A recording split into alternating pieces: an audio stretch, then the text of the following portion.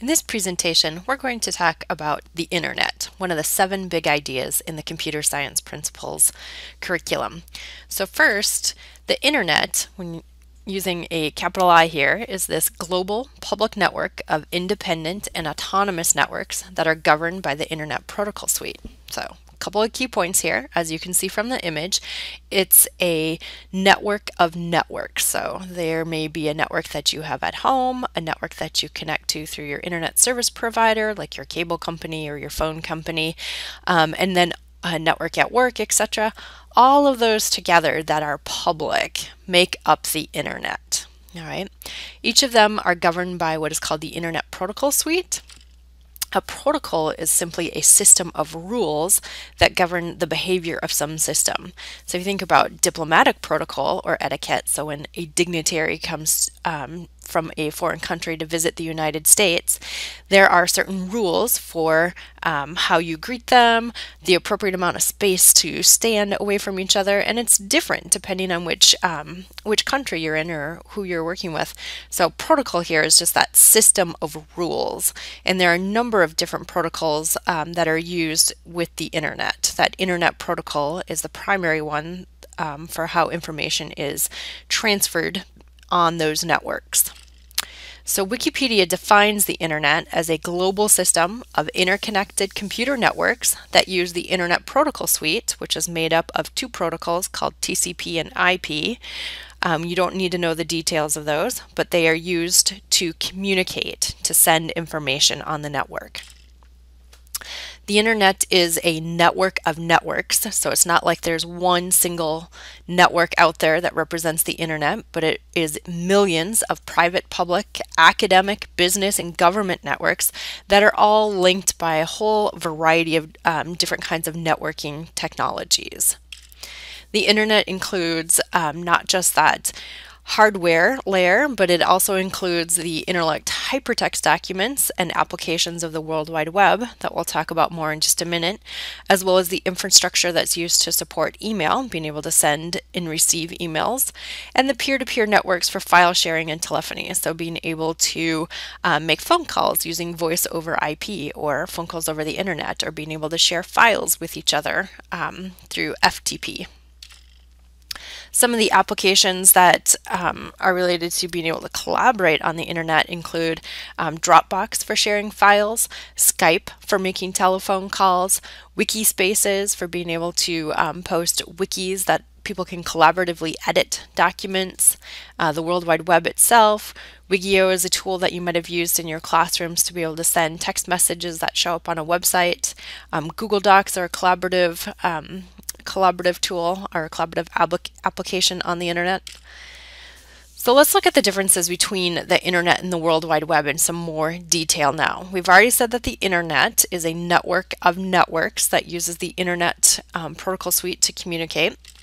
Well, a common misconception is that the World Wide Web is the internet, but in reality, they are not the same thing. So the internet is not the World Wide Web. The World Wide Web is an application that runs on top of the internet.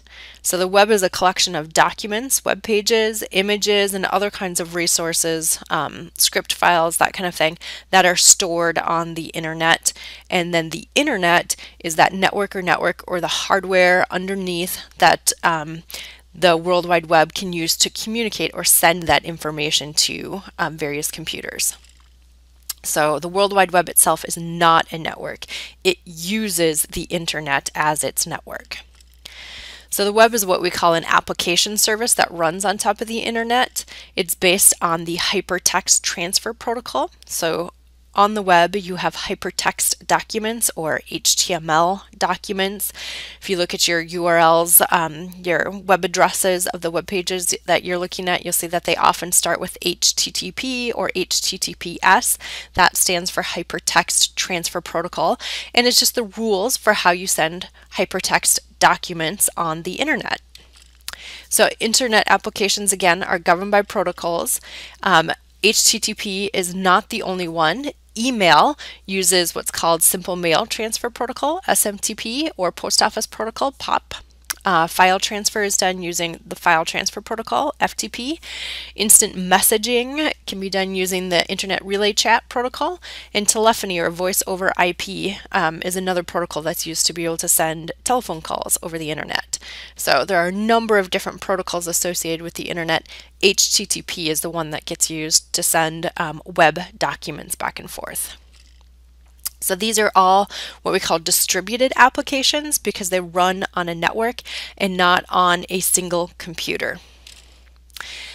The World Wide Web was invented by Tim Berners-Lee. One of the unique features about the World Wide Web was that when he created it, instead of patenting it as an invention, he made his idea freely available without royalties. So anybody was able to create and use the protocols that he set up and the languages that he created as part of the World Wide Web.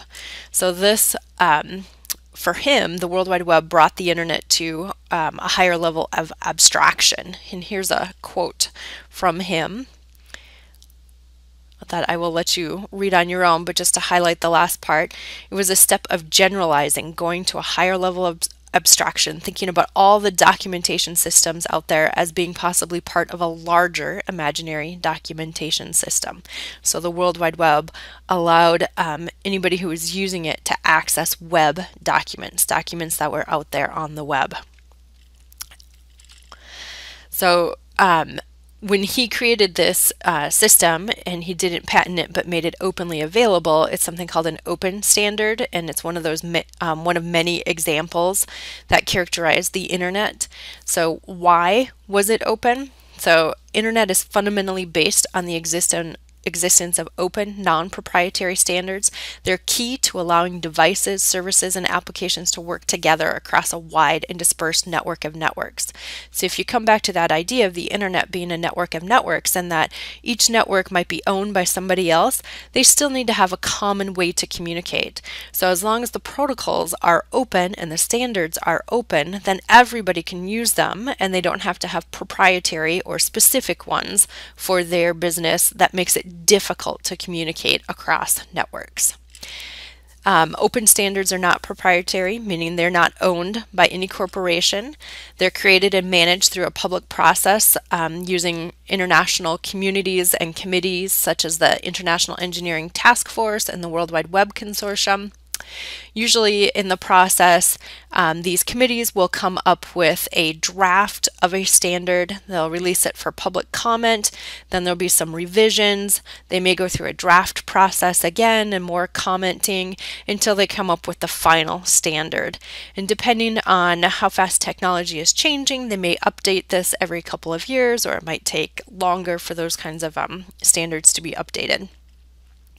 Because the web is based and the Internet is based on open standards, it has really allowed the Internet to grow exponentially because everybody can have access to those standards to build their own part of the Internet and the World Wide Web. So you can see this graph just goes from 1994 to 2013, but how the Internet has grown exponentially, just increasing quite quickly over that amount of time, and open standards were a key component for the growth of the Internet.